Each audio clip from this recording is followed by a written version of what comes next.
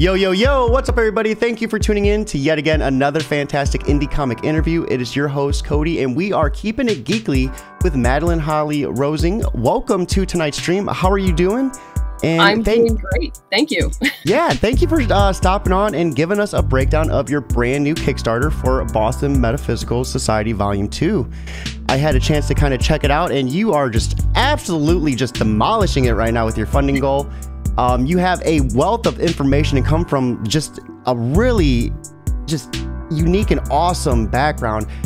First and foremost, let's just start with the very beginning. You come from a background of television and feature film writing. So where did you start with that, and how did that translate to creating a comic?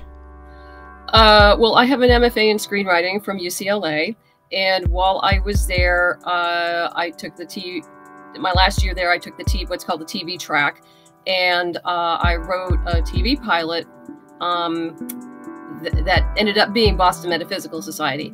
It originally started as just a period detective piece set in the late 1800s, until a friend of mine suggested that he thought it would be really good to develop it in a steampunk type of world. And I had heard of it. Steampunk, didn't know a lot about it, so I went and did some research and reading, and completely agreed with him. So, I mean, that was a lot of fun. And it did fairly well in competitions and was read around, but at the time, steampunk really was not mainstream and very expensive to produce. So it was suggested that I turn it into a graphic novel to sell it back to Hollywood. Mm-hmm. Well, a funny thing happened in this journey, in that I decided I loved writing comics and loved the indie comic creator world. So guess I stayed. So you know, I found my happy place. You decided to stay, it looked like you said about 10 years ago, correct? Yeah. Marking your 10th anniversary. So this started as a, if I'm reading this correctly, an online publication where you... Yes. Yeah. It started as, well, officially a web comic, but it was always designed to go to print at some point. So I would load up once a week, but only when I had an issue completely done, because I didn't want people to be waiting. And Emily Hugh was my artist at the time. And, you know, she did a tremendous job, stayed with me, got all of it done, you know, a little over 5 years. And then went on to bigger and better. And then I brought on Gwen Tavares for the sequels, which is what Volume 2 is comprised of, is our 4 standalone sequels plus a bonus 10-page story. So what is Boston Metaphysical Society? I had a chance to read Volume 1, so I'm really interested in kind of just breaking down what it is exactly and what went into it. I mean, there's a lot of interesting characters. We actually have some really, like, prominent people to our history in there within the Beth group. So let's go ahead and start breaking some of that down. Well, sure. But for your audience, in brief, Boston Metaphysical Society is about an ex-Pinkerton detective, a spirit photographer, and a genius scientist who battles supernatural forces in late 1800s Boston. Bell, Edison, Tesla, and Houdini are also integral to the original 6-issue series, which is Volume 1. And you may not realize this, but Granville T. Woods, our genius scientist, is also his historical figure. He was an African-American scientist who existed during the same time period. And he used to live in Ohio and then New York, but I brought him to Boston because I'm the writer and I can do that. Yeah. So what was your inspiration for bringing all these like-minded individuals together to create Beth? For me, it would be fun to just bring all these minds together, which normally they wouldn't, because most of them didn't like each other to begin with. But there was a greater threat out there that required them to band together to solve the problem. And so, you know, you always still see the animosity between Tesla and Edison, and Bell and Houdini are sort of kind of trying to, you know, officiate or referee between them all the time. And Houdini I brought in as what I would call the humanistic element. That he brought in the human side to all the science that was going on, and because he had the best people skills out of all three of them. Oh yeah. I really enjoyed the feud between Tesla and Edison throughout the comics, because the volume 1 was a collection of 6 issues. And I think, you know, for a majority of them, because I'm not trying to spoil too much, but for a majority of them, you do see that back and forth between Edison and Tesla just encapsulated rather well. What did you have to do any sort of like special research to kind of look into like the personalities or like the way they feuded in the past? Yeah, obviously, I did a tremendous lot of research for the entire series. The bulk of the research was done when I wrote an earlier script, which was called Stargazer. It was for the Sloan Fellowship. And if you're not familiar with the Sloan Fellowship, it's an organization that awards writers and filmmakers who either write or produce a film that depicts scientists and engineers as humans and not caricatures. You know, your mad scientist caricature, and the science is accurate.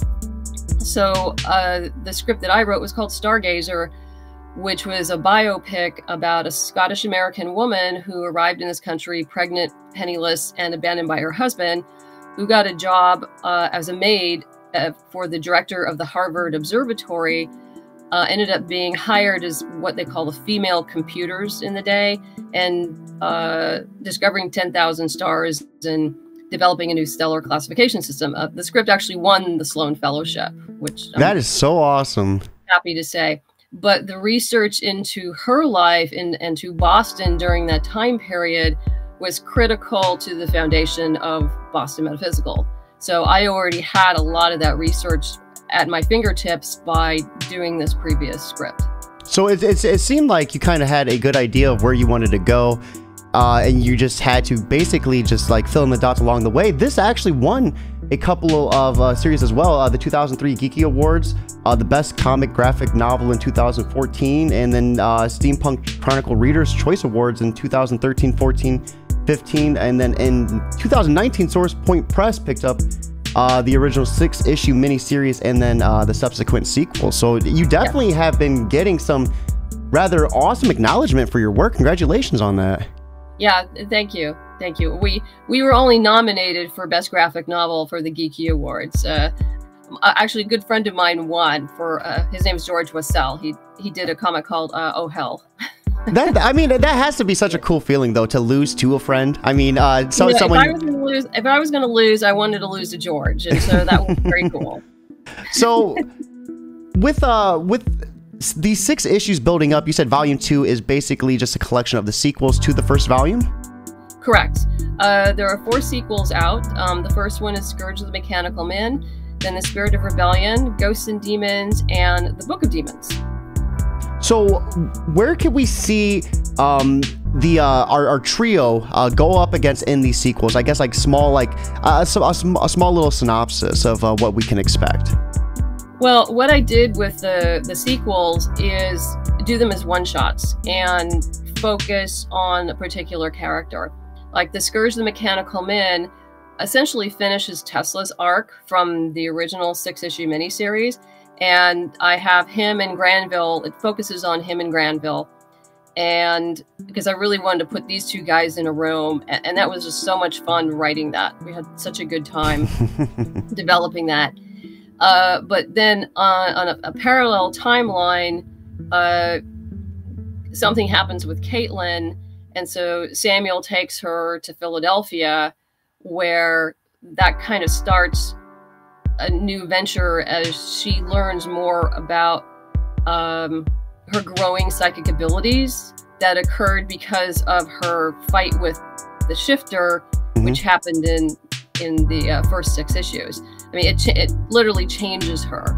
So she's starting to deal with these changes, and each book, her abilities grow a little bit more, and she becomes aware of that she can talk to ghosts, which she really couldn't before. and she has a relationship with demons that she doesn't quite understand, and how she fits into the demon universe. And so that's really interesting that I got to explore that, because my demons are very different than your traditional demons that you see. They don't come out of a hellmouth and have nothing to do with hell and God, nothing to do with that. They're actually a sentient species that developed parallel to us, and they're slowly dying out. So was it a challenge, like writing this type of script, like with those type of creatures, or was it something that just kind of came natural to you? I really enjoyed like the balance between the two, like the Samuel hunting these demonic forces and the way they take them down. But I also really enjoyed how it's Caitlin, correct? Caitlin, yes. How we see Caitlin, like, she's very sympathetic to the ghosts. She's like, we don't know if they're bad or not. Why do we need to hurt them? So I really like that relationship balance too. Yeah, I wanted to put together three people, which is Samuel, Caitlin, and Granville, who come from three very different walks of life. And they all have their strengths and their capabilities, but ultimately they're stronger together than they are apart. So when they work together, they're, as you can see, they're very formidable. And which is why some people look to split them apart. No, yeah, I got you. That makes sense. Yeah. I'm trying not to give away some spoilers here. So, there's some intentional like splitting apart here that wants to happen, and to split this group so they are no longer as effective. I really the way you kind of dove into Sam and his history, and then his wife at one point. I remember he was very upset about having that brought up.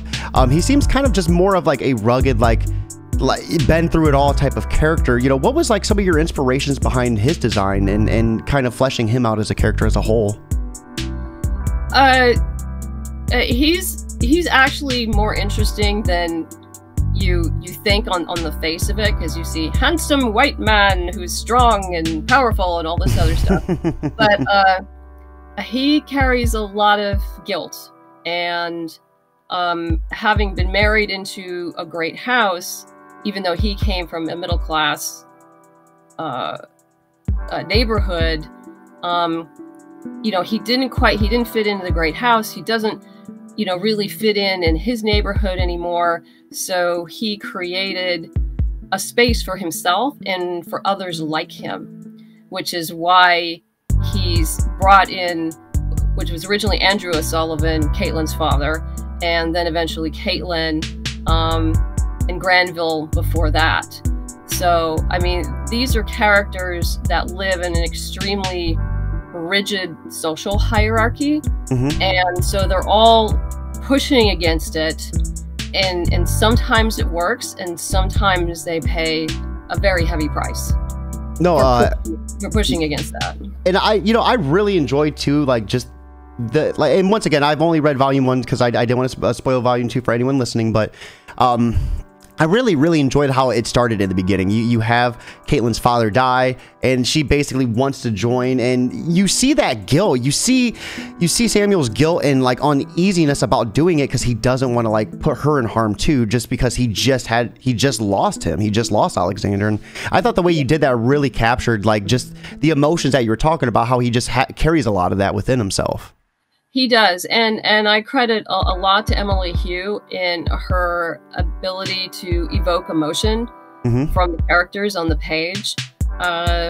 She just did such a tremendously good job of evoking emotion, where I could even pare back even more dialogue, because the way she drew the characters told us all we needed to know. Yeah, I really think she did an outstanding job, just with like the design and the texturing and everything, the expressions. everything as a whole, you could definitely tell that you came from like a film and writing background, because everything was just so well put and constructed. In the pacing, I if anything, I thought the pacing was just phenomenal throughout all 6 issues, leading up to the end. I had, like I said, such an enjoyable time reading through volume 1. So let's kind of start to break down, I guess, Caitlin, and then the other part of the trio, and then we'll start diving into the Kickstarter and breaking down what to expect with volume 2. So Caitlin, you said in other issues and sequels, she starts getting more grown with her powers and more accustomed to what she's capable of.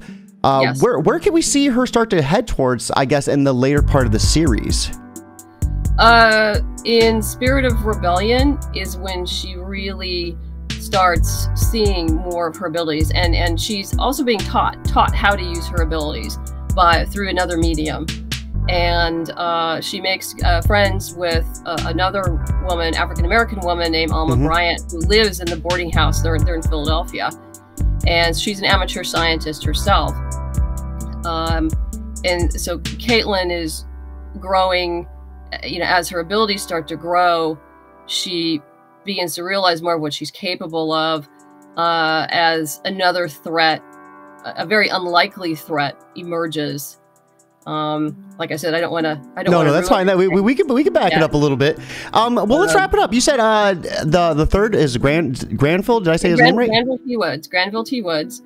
He is a historical figure, like I mentioned before, and he came to there. I wrote a novella a while back called "The Demons of Liberty Row," and that's where he and Samuel first met.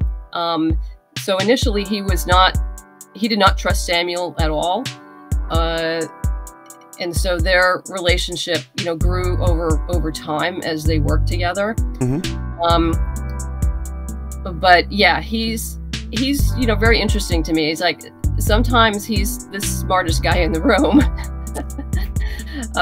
I always think of like Samuel, Caitlin, and Granville as like Kirk, Spock, and McCoy. In that, Samuel is Kirk, Caitlin is McCoy, and Granville is Spock. And so you get, all sides of, everyone sees the problem in a different way. And then Samuel has to combine this information to come up with an effective plan to solve whatever is going on. Yeah, and I really enjoyed like the character development and interaction within the early issues.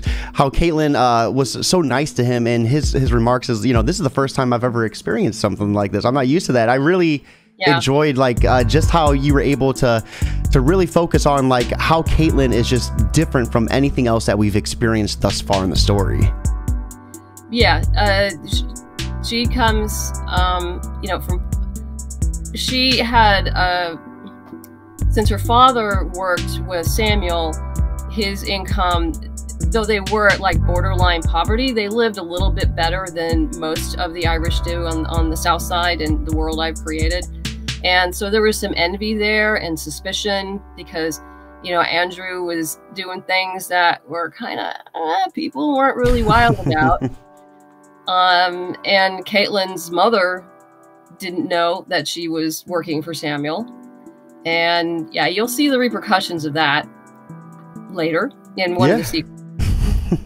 Hey, well, without further ado, let's go ahead and just start diving into this Kickstarter. We'll start checking it out. So we are here on the Kickstarter of Boston Metaphysical Society Volume 2.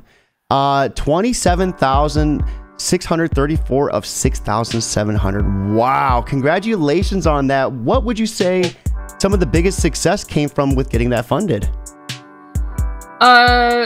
From being consistent and building over time with the other Kickstarters. Everything gets delivered. Sometimes a little late, but not hugely. And so people have gotten, they know they can depend on me to deliver and to deliver quality work and the story that they want on a regular basis. So part of this is just building Kickstarter backers and my email list over a long period of time. Yeah, you said this was your 11th Kickstarter? Correct. So would you say that the following that you've had like kind of like bled from one to another, like with some of your Kickstarter backings?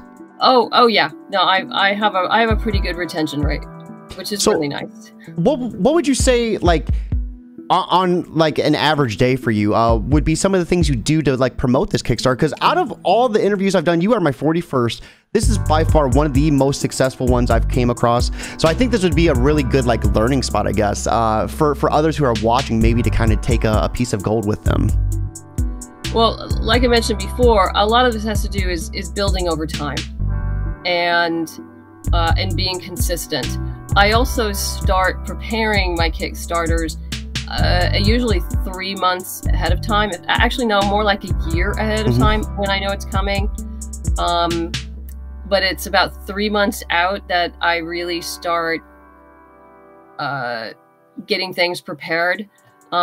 Meaning, you know, I have a monthly newsletter, but I also update monthly through updates, through Kickstarter, just to let people know, even if I have nothing going on other than, oh, I am on, you know, I finished this draft, or just keep people up to date so they have a touchstone and you don't get forgotten.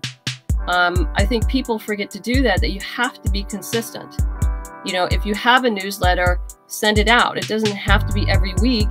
Like I said, I only do mine once a month because I don't have time to do anything more. And, you know, update once a month on the Kickstarter to keep people informed. Do cons. I do a lot of Comic-Cons, particularly pre-pandemic I did, but now we're starting to get into it. Get that mailing list sheet on your table, you know, get people signed up. So how many interviews and podcasts would you say you average during a Kickstarter campaign? About 20. Okay. Yeah. So that seems almost one every day or every other day almost. Yeah. Yeah. I average about 20. I usually schedule them at least 13 to 15 prior to launching. Yeah. Yeah. I would say when we touched base, that was like in March, I think, around. So, I mean, you were putting this fishing line well before this Kickstarter even went live, and 737 backers. It definitely paid off. The consistency and the growth. What would be some of the main platforms that you use and you saw like the biggest, I guess, growth and retention from? Probably growth. Like I said, growth comes through cons, consistency, and the mailing list. What I see as far as social media platforms, I pretty much only use 2 consistently for promotion, and that would be Facebook and Twitter. And Instagram is more like my fun account. I mean, I do post things on there, but it's not consistent. A lot of backing also comes through cross promotion with other creators who are launching, and that I also arrange long before I launch as well. When, you know, you pay attention to what people are posting on Facebook and they're going like, oh, I'm going to launch my whatever. And if they're kind of a good fit for what you're doing, I reach out to them and say, hey, I'm going to be live at the same time. Let's cross promote. And they're like, oh yeah. So what does a cross promote look like for a Kickstarter, for an indie comic? Essentially what I do is when I do an update, you know, I announce whatever that update is. It's like, oh, we made our, you know, 3rd stretch goal, whatever. Talk a little bit about any relevant news. And then I said, oh, and by the way, check out these, you know, cool Kickstarters that are going on right now. And then I post and plug about their Kickstarters. I always use visuals. I only post 2 at a time for maximum impact. And so those are scheduled out ahead of time as well. And I do have people who come in while I'm live, and if I can fit them in, because I have a specific schedule, great, but I don't overpromise people. If I tell them, I say like, hey, you know, I do have prior commitments to people. If I can get you in, great, I will. I'll let you know, but I don't want to disappoint you. Yeah, and I think that's a reasonable expectation. Yeah. So, but like I said, a lot of it this is pre-planning. This is all pre-planning. No, I gotcha. So yeah, would you say outside of pre-planning and just being consistent and staying on top of it, any other words of advice in terms of running a successful Kickstarter? You do have to have a coherent Kickstarter homepage and coherent reward tiers.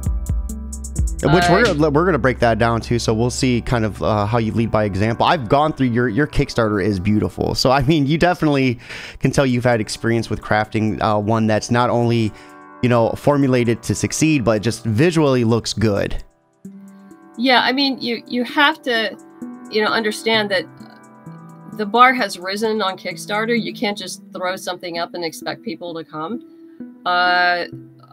The home pages are essentially written like grant proposals, and you want to communicate, you know, in short, effective bites. And I'll tell you, my pet peeve is when I go to a Kickstarter page and I have to dig down to find out what they're doing. You know, yeah. What is this Kickstarter for? You know, tell me what it is. Just tell me right at the top. It's like, we are looking to fund our 200-page graphic, you know, to print our 200-page graphic novel. Great. That tells me where the money's going to go. That's awesome. You know, go forth and be successful.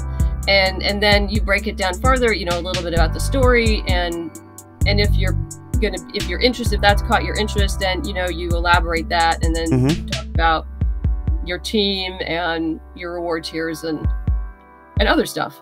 No, I got you. I think, you know, that's something I probably would not think about either, is making sure it's right there in the bold what you're trying to fund. I would almost probably just skip over that, just assuming people would almost, like, you know what I mean? Like for me, that would not be even something I would think about.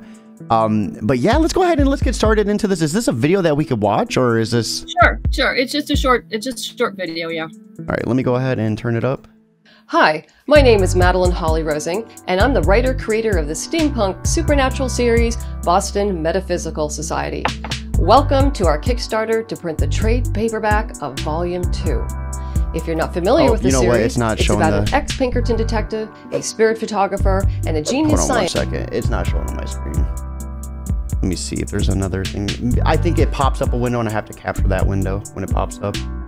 No. Maybe I can without. Hi, my name is Madeleine Holly-Rosing, and I'm the writer-creator of the steampunk supernatural series, Boston Metaphysical Society. I can't. But... Welcome to our Kickstarter to print the trade paperback of Volume 2. If you're not familiar with the series, it's about an ex-Pinkerton detective, a spirit photographer, and a genius scientist who battles supernatural forces in late 1800s Boston. Now, Volume 2 will compile the previously published sequels, The Scourge of the Mechanical Men, The Spirit of Rebellion, Ghosts and Demons, and The Book of Demons into one trade paperback.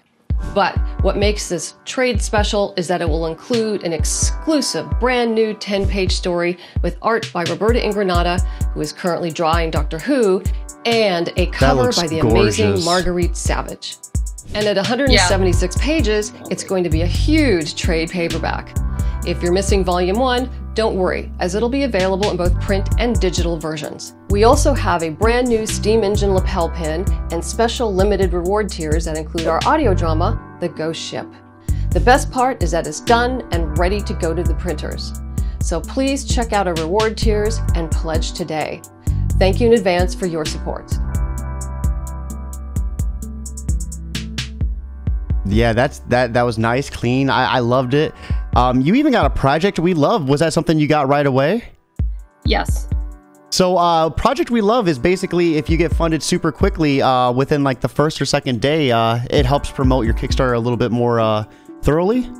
Well, what it does is it puts you into another category of for people to search, that if they want to check out all the projects we love over at Kickstarter, I'm in that group. Okay, so I gotcha. One avenue, another avenue for people to find me. So right here is the story and some of the stretch goals. Yeah, so, I mean, you have to go down because I add the stretch goals on top. But I gotcha.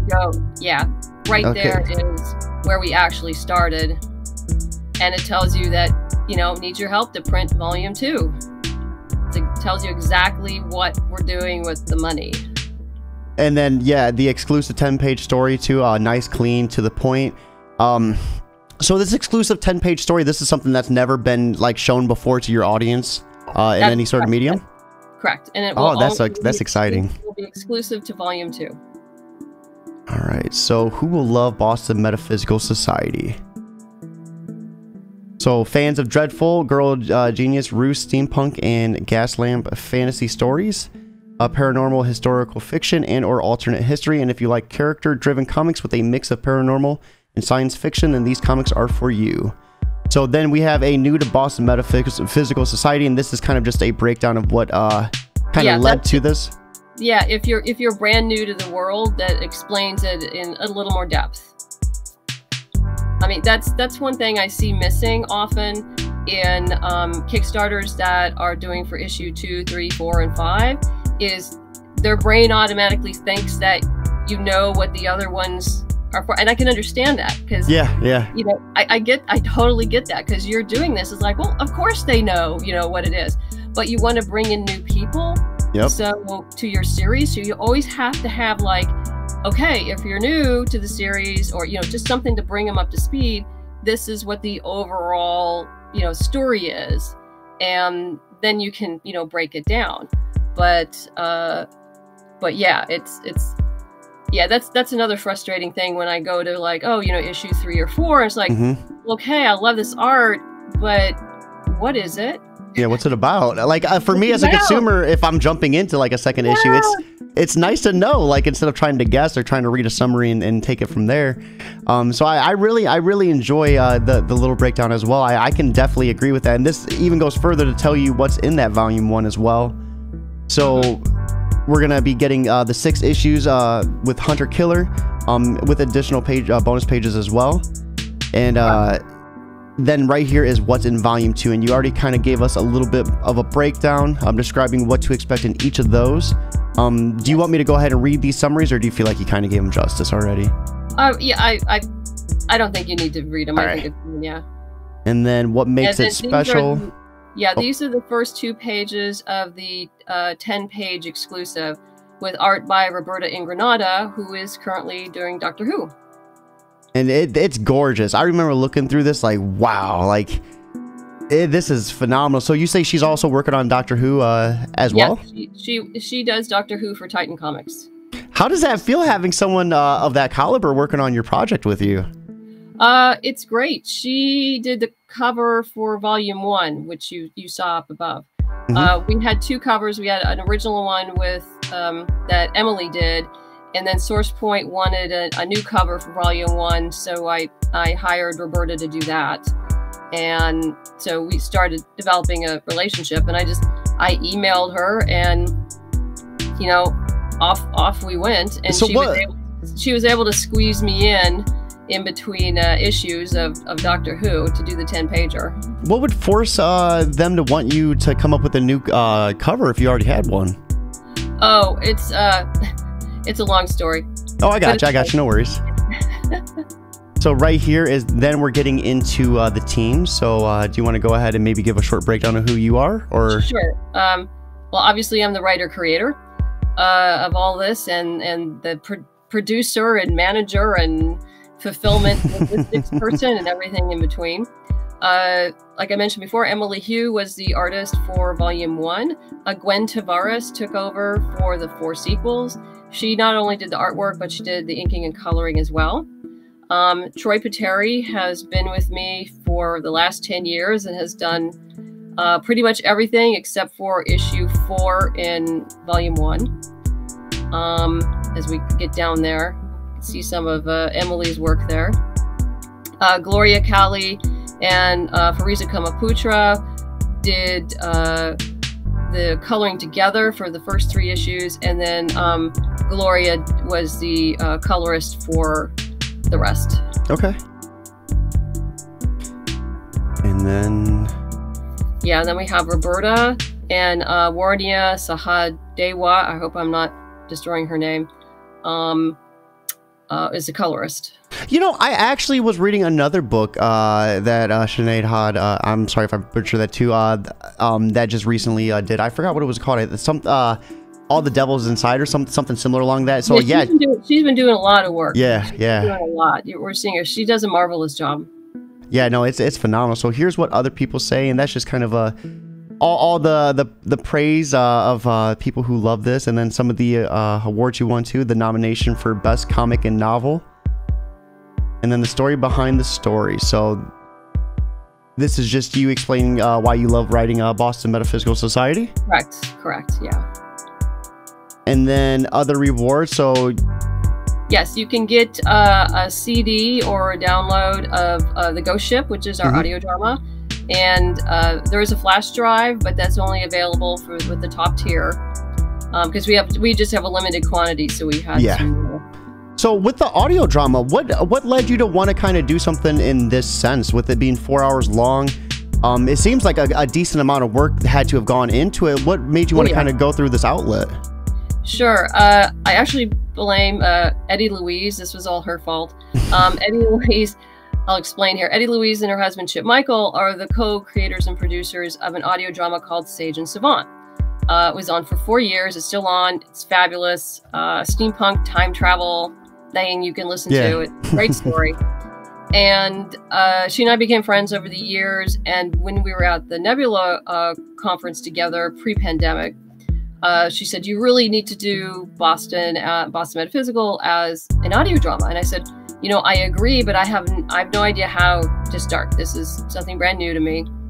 And I said, I'll only do it if you and, you know, Chip come on board. So when the pandemic hit, I decided to pivot the business a little bit. So I reached out to them and said, hey, do you really want to do this? And they said yes. So I brought them on as they're my production team. Okay. Eddie Louise was my script editor. Chip really carried a lot. He was our audio engineer, composer, and director. I was a producer and executive producer.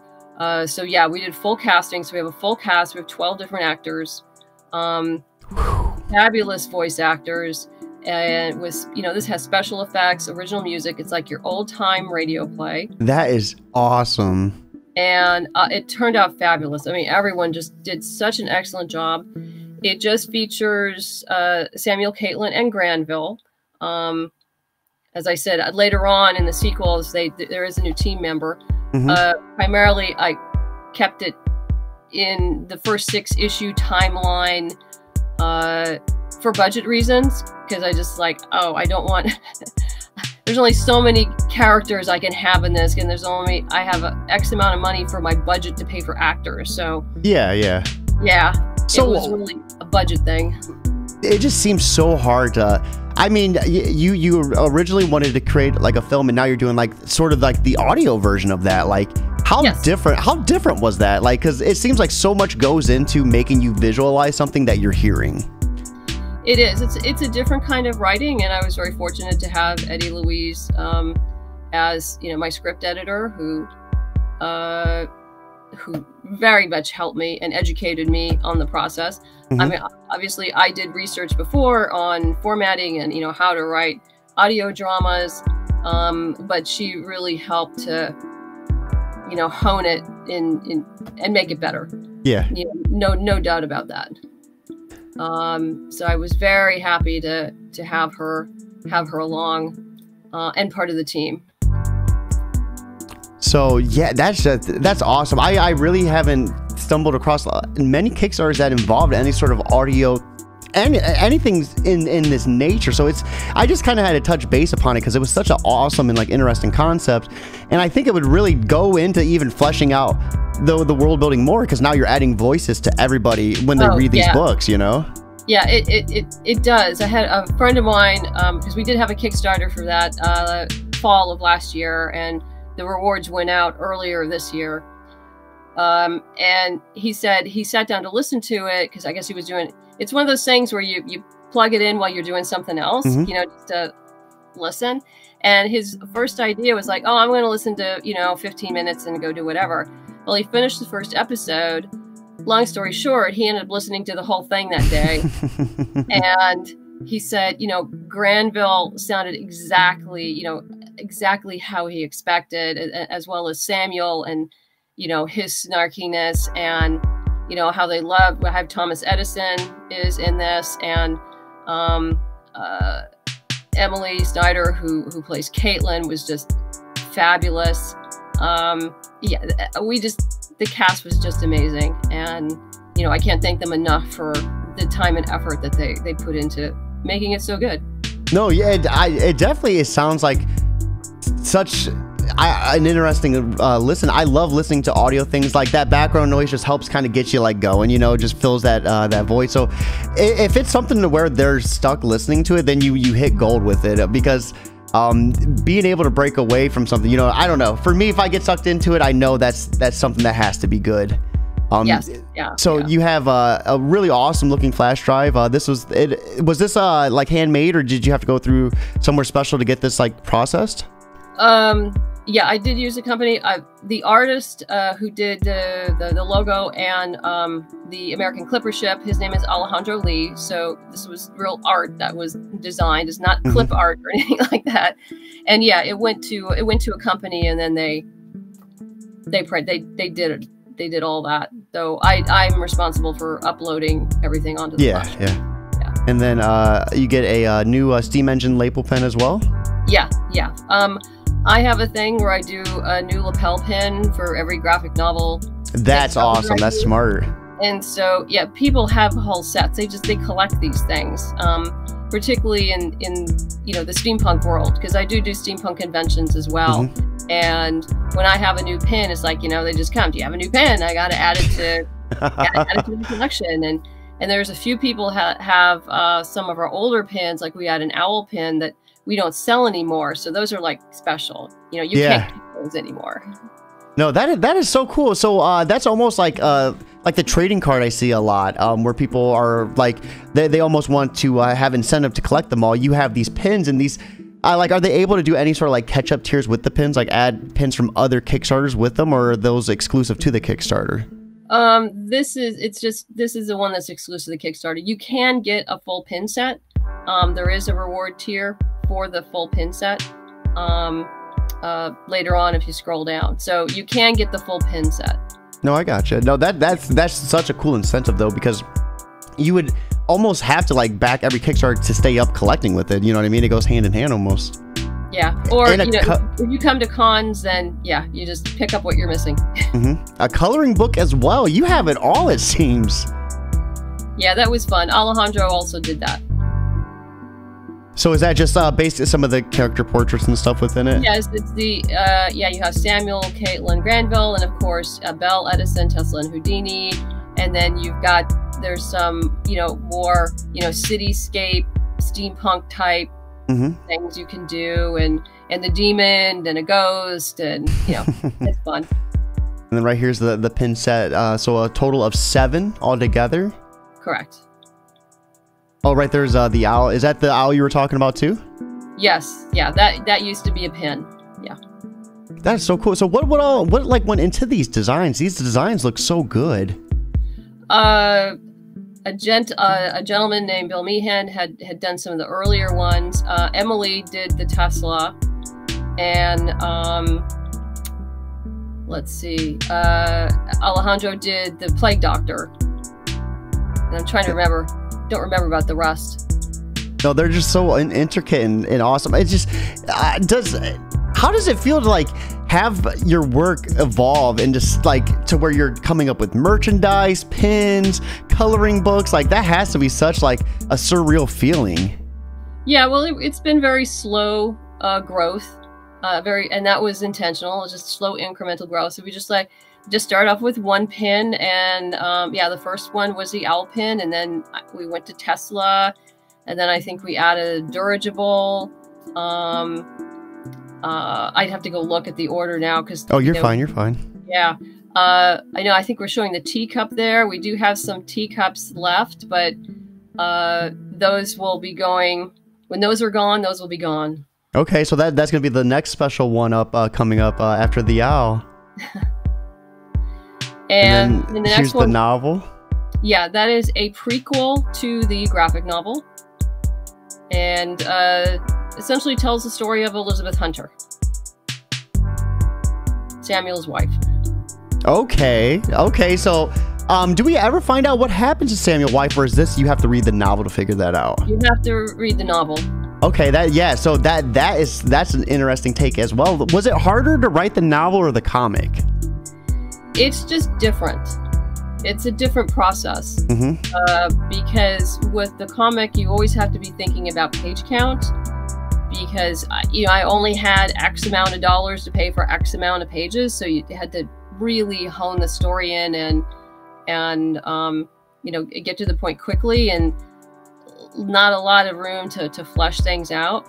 And so with A Storm of Secrets, I was able to do that, and that was really great. So you get to, if you've read all the graphic novels, including the sequels as well, you get to meet certain characters that are either only mentioned, or you just see glimpses of them, but you see them in an earlier time.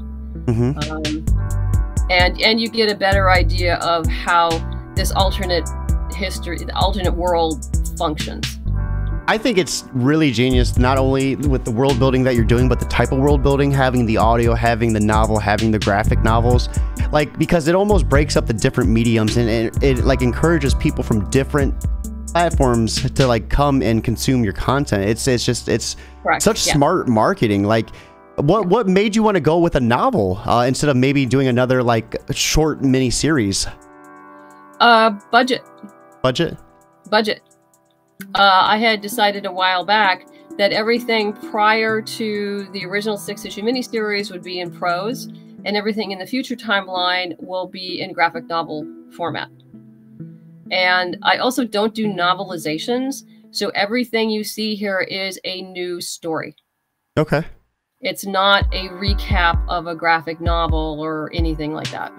And this was actually awarded a silver medal, as well as the Wright Companion Award for Best Overall Top Pick, Adult Children's and Young Adult categories in 2019 Feathered Quill Book Award. So congratulations on that. You are just winning awards left and right.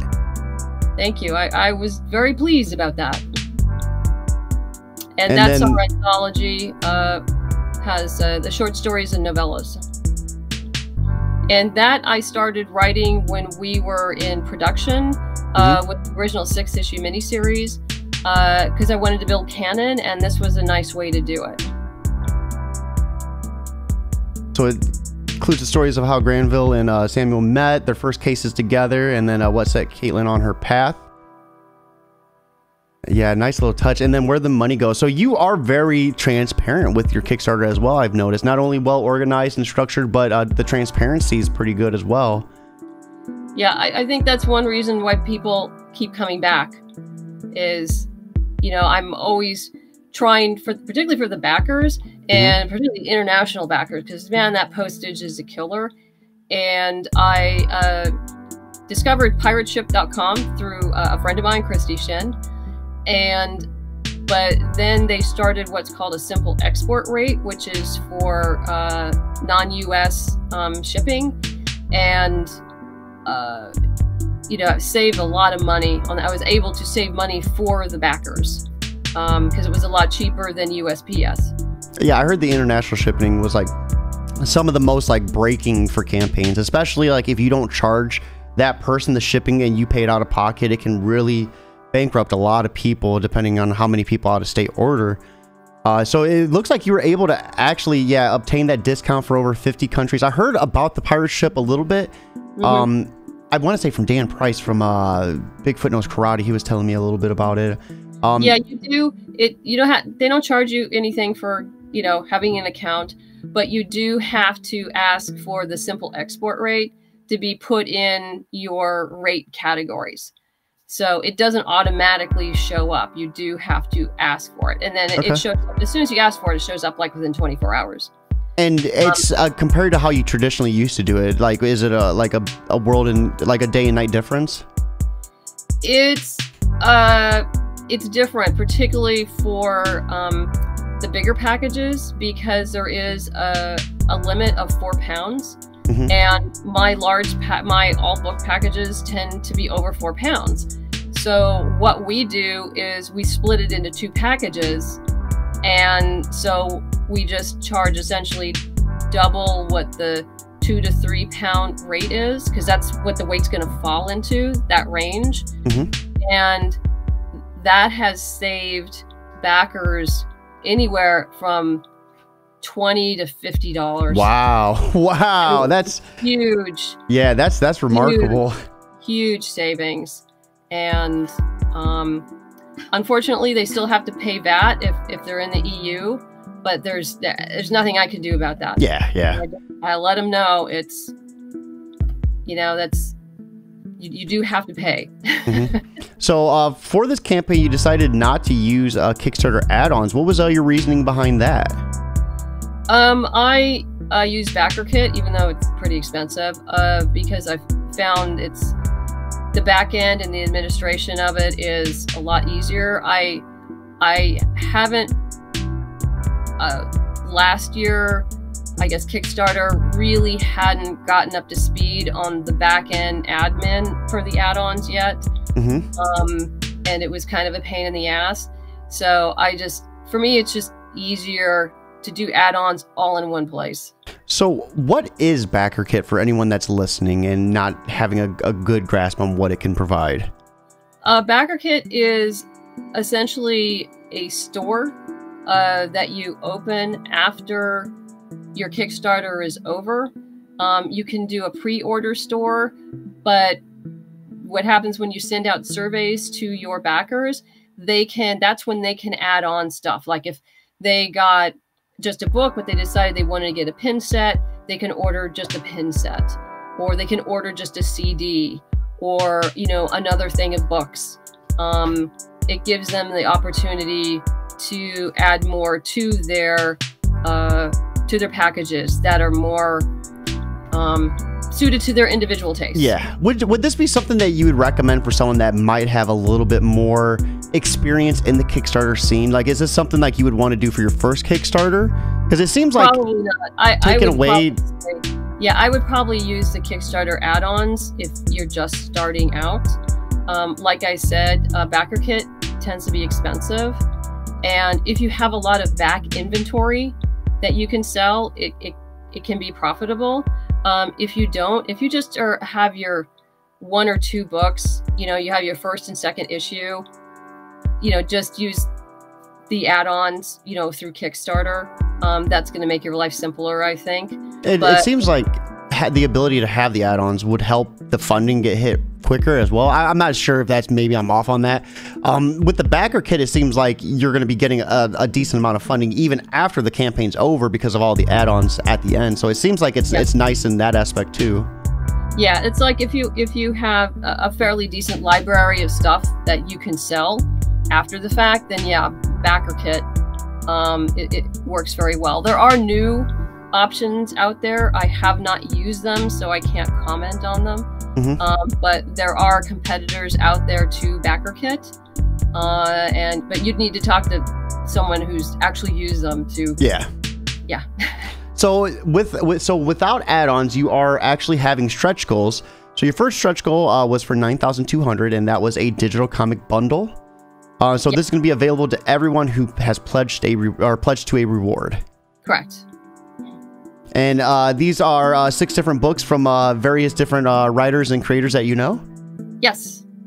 So with the digital comic bundle, is this something you would recommend? Because I see a lot of people going down this route, and it seems like it's having a lot of great success, not only in helping hit those stretch goals, but getting other creators out there as well to a new audience. Yeah, no, it's a win-win for everybody. Yeah, definitely some awesome books in here too. You'll see, Boston Metaphysical issue #1 and other people's bundles. You're gonna see that. And your bundle, is gonna be like 6 times the length of most of these probably too, with the volume 1, because it's like 6 books in one. A lot of awesome books here though too. Yeah, no, they're all a lot of fun. And then stretch goal #2 is 11,800. What was inspiring you for these different price tiers? Like, is there any certain number or kind of a calculation that went into hitting that goal in particular? How should I put this? It depends on how the Kickstarter's going. Okay, I gotcha. I keep it fluid. So these are going to be 2 Boston Metaphysical Society magnets. Magnets featuring featuring the steam engine and Alma, one of our scientists. Yes. And then this is going to be to everyone that's pledged to a physical reward.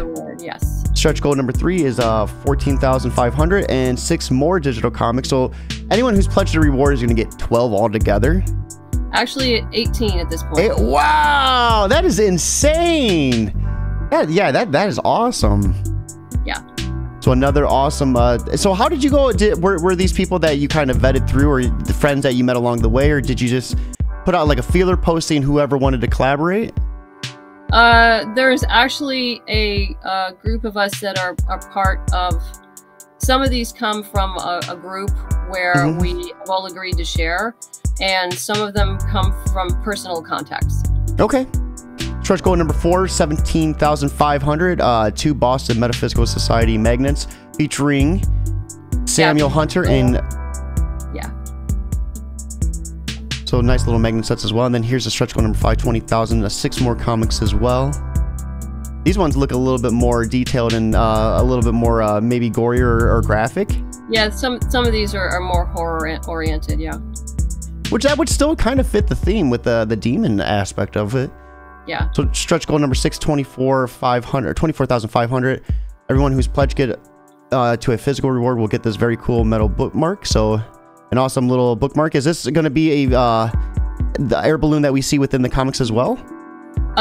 No, this was designed specifically for the bookmark. This is the first time I've done this. This is actually a metal bookmark with the airship is cut out and it has a copper finish. So this is going to be really cool. And I was really glad we made that stretch goal. I think people are going to love it. And then for stretch goal number 7, 27,000, a digital wallpaper of the cover of Volume 2. Correct, yeah. And then risk and challenges virtually are none because the book's already done. So you just have to ship it off to the printer to get it printed at this point, correct? Yes, and then I have to wait for it to arrive. So, yeah. That's at the mercy of shipping at that point. Yeah. So do you want to go through the tiers really quick? Sure. You can get the basic tier of, just Volume 1. It's $10. It's 176 pages. And that's your basic tier. If you're missing both, then or just number 1, because there's some people who had missed some of the issues from number 1. So I've actually put that up later because they said, "Can you do that? Because I'm missing some issues from number 1." And I like, sure. So I threw that up. You can get digital editions of 1 and 2. The New to Boston. That is the print editions of that's you can get obviously just the print edition of Volume 2. And also signed by the creator for $25. That's a good price. Did you? I mean, I see a lot of people wanting to charge extra for the signature. Was there a reason why you didn't want to, or was that included in the price? It's all included. I gotcha. Yeah, it's all included. And then $5 more, you get the steam engine pin. So $5. That's an outstanding price too for $5. 32, you get the digital bundle, so the comics and the prose. Yes. And then the starter kit for 35. Yeah, that gets you Volume 1 and the novel.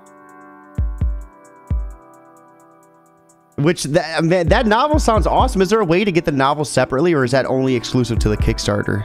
No, you can pick that up at Amazon or any ebook platform. And then a taste of everything digital. So this will be PDFs of everything available. Correct. And then New to Boston is the signed copy of Volume 1, 2 Boston Metaphysical Society coloring book, as well as a thing. And you get the coloring book too. And then for our hardworking, that's the retail.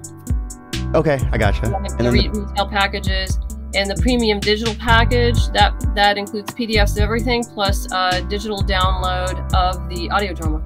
Okay. And then another retail one then, the premium one? Correct. Okay. And then the super starter kit. Yeah, that includes a CD Okay. And then the pin set for the pledge of 70 or more. Yes.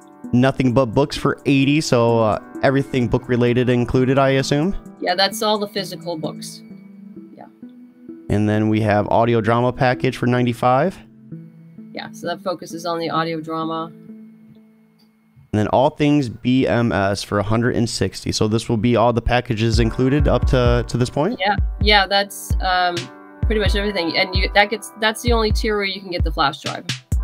Okay, all right, no, I got you. And it's only 6 left of 35, so that was a hot seller for you too. Yeah. And then the Kickstarter consultation package. So being someone who's ran so many, this is definitely something people should be looking at. You've had 11 successful Kickstarters to date. So what can people expect to get if they pledge to this tier?